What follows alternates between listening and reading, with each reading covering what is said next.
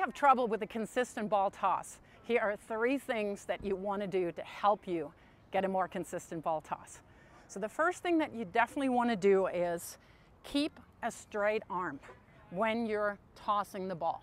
From lowering your racket here and bringing your toss arm down to releasing the ball and then extending all the way up, your arm wants to be straight. So if you're having a bent elbow, there's just too many variations. And I'm just kind of flicking the ball up rather than tossing it up and, as the British say, setting it up. The second thing that you want to do is make sure that you release the ball about eye level and a little higher than top of your head, in between that window.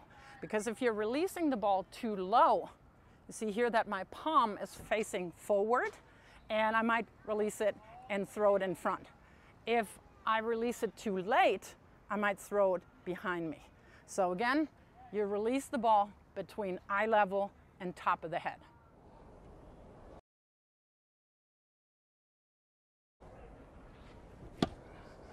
The third thing, and that helped me immensely because my toss was always a little bit of progress, work in progress, was that I'm touching my thigh and then I'm coming up, because that gives me the same starting point as I'm starting the up motion of my arm.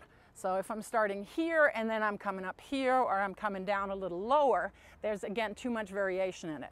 So that tip really personally helped me to really make my ball toss more consistent by coming down here, touching my thigh, and then coming up and getting into my motion.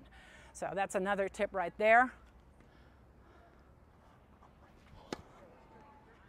If you like this video, please subscribe to my channel, share it with your friends, and I'll see you for the next session very soon.